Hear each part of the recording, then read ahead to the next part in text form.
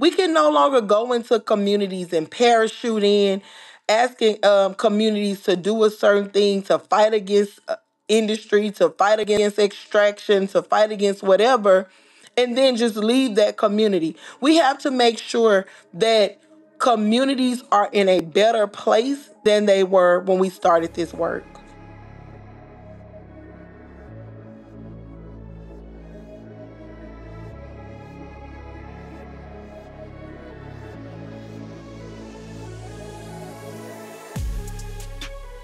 Hello and welcome to episode 4, season 2 of the RAN Wrap-Up, Rainforest Action Network's look at the good, the bad, and the ugly in news from around the world affecting the climate and all those that depend on it. As always, we are taking a look this week at the issues that will ultimately affect all of us, what we can do about it, and what we are doing about it here at the Rainforest Action Network. Last episode, we talked with Mary, RAN's energy finance campaigner who helped spearhead our fight against the insurance industry. And if you're wondering, why are you targeting insurance companies? Do I have an interview for you? You can check that out. It's the one with Mary. Anyway, this week, we have this really great interview with Roishetta Ozane, an amazing activist from Louisiana. It's so good that I'm breaking it into 2 parts so you can kind of savor it. This episode, we're talking about her organization, the Vessel Project of Louisiana. We're talking about Biden pausing the LNG projects in the Gulf South and what that means. We're talking about the beauty of mutual aid and a whole lot more. But we can't just jump into an interview without giving you an action to take.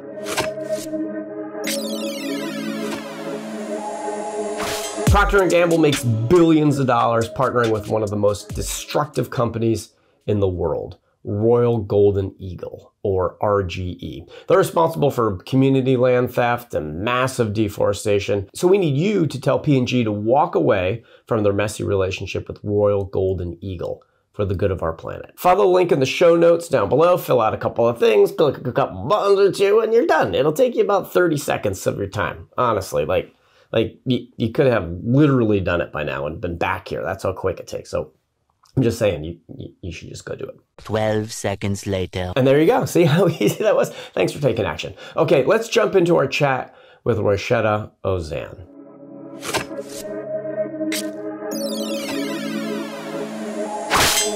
Thanks so much for joining us today. I appreciate it. Can you tell us a little bit about who you are, and can you tell us about the Vessel Project of Louisiana? Yes, of course. My name is Roishetta Ozane.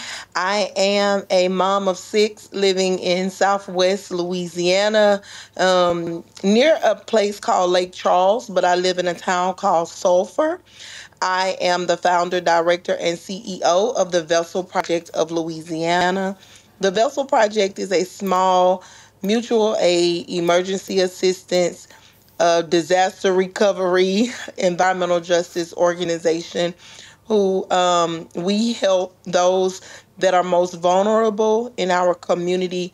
Our community is an environmental justice community in Southwest Louisiana that is surrounded by fossil fuel extractive industries, a bunch of petrochemical facilities, LNG, which is liquefied natural gas facilities, and other type of fossil fuel industries. So our community is prone to several different types of climate-induced disasters, such as hurricanes, floods, wildfires, droughts, winter storms.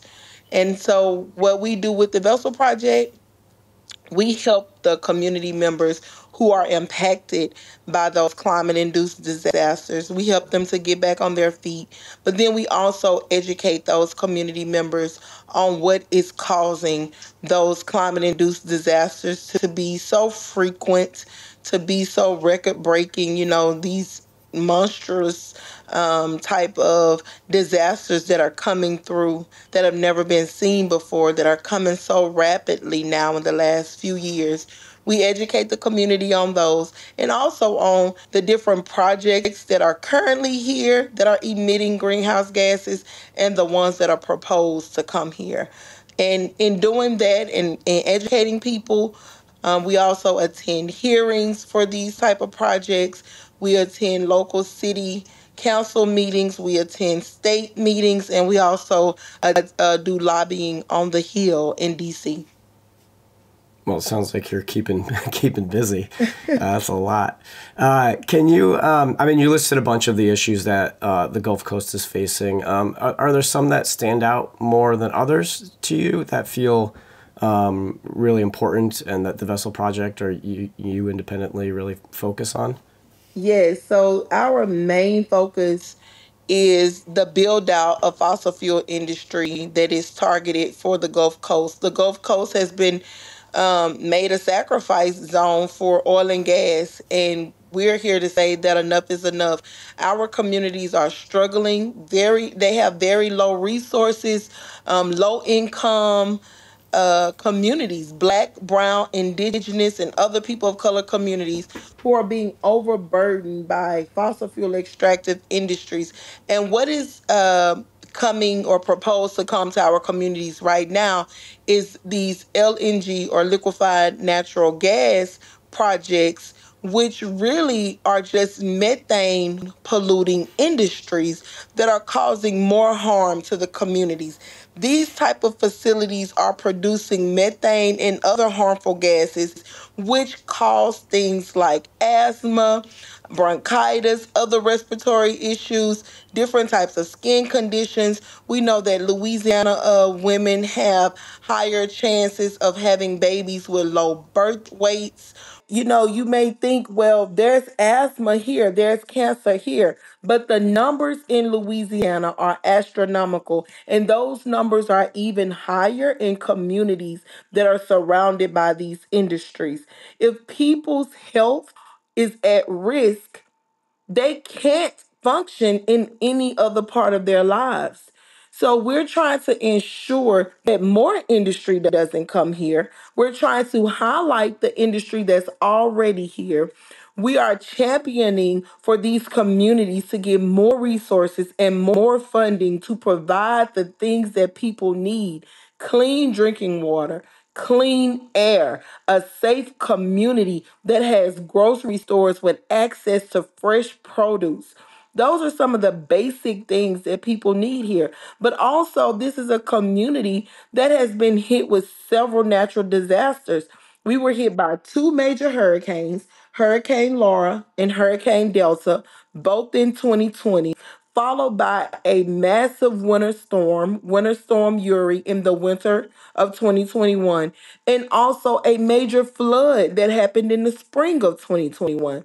This community is still recovering. We have people who still have blue tarps on their roofs. So, in order to get people to an understanding of what is contributing to this climate crisis that we're in, we have to make people whole. Make sure that they have a safe place to stay, clean drinking water, clean air. Make sure they have food. Make sure that their children are okay. And then we educate them on what's happening so that we can fight against that build out. I guess we've had a little bit of news recently, right? Biden, put a pause on LNG. Do we see this as like a good step forward, or is this a way to appease environmental voters in an election year, or is it a little bit of both? But maybe who cares because it's pausing the LNG problem, or is he just kind of punting it down the road a little? This is a both and all, right? We felt like there needed to be a major move made by the Biden administration if he wanted young people to vote and if he wanted people who are living in these environmental justice communities to vote in favor of him becoming the president again. So we feel like this was that major move. We feel like when President Biden and the Department of Energy made the decision to pause the permitting of new proposed liquefied natural gas projects, that this was a major step. The president was basically saying, oil and gas industry, we're coming after you. They saw that. They know that it's major because we've seen many of those companies challenge this decision. We even saw that the Senate hosted a hearing about the decision. We know that major companies are trying to have, take this decision to court because they feel like it is threatening those industries coming into our community. Well, as community members, we feel like this was a big move, but we feel like it's not enough because we here in Southwest Louisiana already have LNG projects that are currently operating that are not impacted by this pause at all. There are LNG projects that are operating in Texas that are not impacted by this pause. In fact, any project that was already approved is unimpacted by this pause. So there is still a lot of work to be done. However, that does not take away from the fact that this was a major move. And what we're asking for now as frontline community people is that we be involved in the process of shaping this public interest determination framework. Yes, it can kind of feel like kicking the can down the road because no major decisions will be made until after the election. This is a temporary pause, but we feel like if we are a part of the conversation from the very beginning, if we are allowed to help shape this framework, to help change policy, to show that these projects are not in the interest of the public, because we are the public where these projects are located, and we know they're not in our best interest. We don't receive the jobs that come with these projects. We don't receive any type of economic development in our communities. Our communities in Southwest Louisiana, some of them still look like they belong in a developing country. They don't look like they're a part of a state that is surrounded by a $1 billion industry. As my colleague James Hyatt says all the time, the streets of Louisiana should be paved in gold with the amount of industry that's here. But that's just not true. So there's a lot of work to be done, and that pause was a step in the right direction. And it gives us room to really change policy, to be included, be involved, and to make sure that this will become bedrock legislation that says that these projects cannot be permitted if they are going to harm and kill people in the communities where they are located.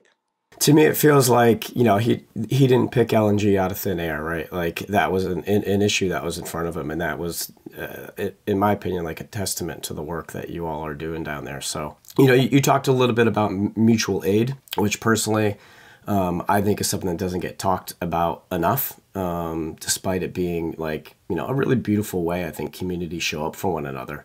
And I'm always really moved and touched by stories of mutual aid. Can you tell us a little bit about like just what is mutual aid for people that might not know that term, and what does that look like in your community?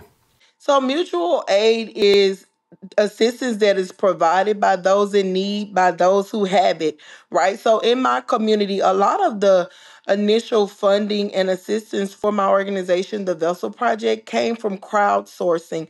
People will reach out to the Vessel Project and say, "Hey, I need help paying my rent."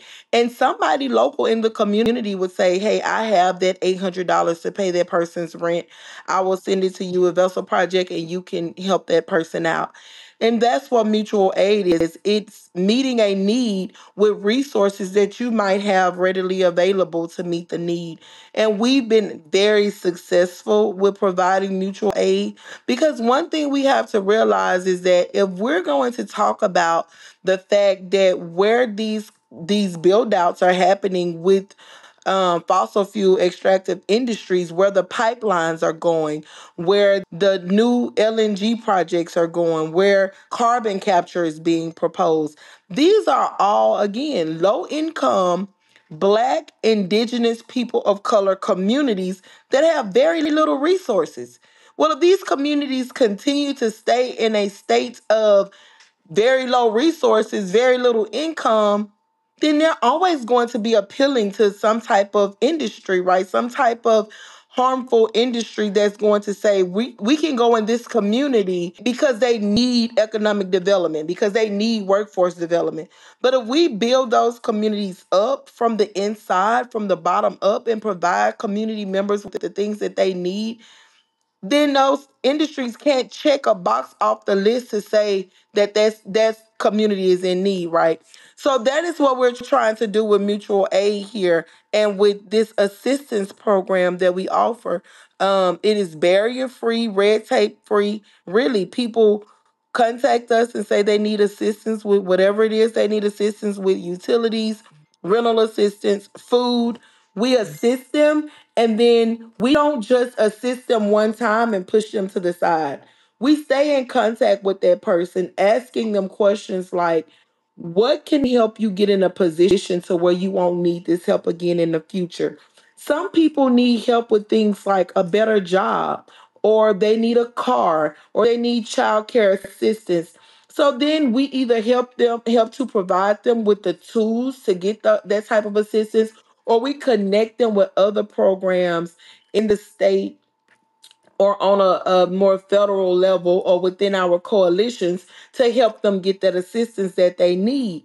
These people then, again, they become advocates and proponents for their communities to say that I want to build my community up. I want to be a better person in my community. I want to be able to afford to live here. I want to help my neighbors. And that is where that mutual part comes in. A lot of the people that we help are the same people who turn around and help someone else. They turn around and they volunteer at the community events that we host. They attend hearings. They come and march with us in DC. They march with us in New York. I mean, they become a part of the family. And that is really what community building looks like. We can no longer go into communities and parachute in, asking communities to do a certain thing, to fight against industry, to fight against extraction, to fight against whatever, and then just leave that community. We have to make sure that communities are in a better place than they were when we started this work. I think the Louisiana and New Orleans has such a rich history of mutual aid, going back to Katrina and beyond, that Right. it's inspiring to hear that it still flourishes and you do it in such a great way. It is just beautiful to hear about communities supporting communities and building your community up. It's something that really inspires me. So I appreciate the work. Okay, sorry for the interruption, but we do have to cut this into two. But check back next episode for the second part in 2 weeks. And of course, thanks again to Roishetta for all your incredible work and for your dedication to your community and fighting the issues impacting them in such a major way. As always, if you'd like to get more involved in taking action or getting more information on these issues, head on over to our webpage at ran.org. That's RAN.org, where you can join us in using people power to challenge business as usual. Why would you want to do that? Because we win.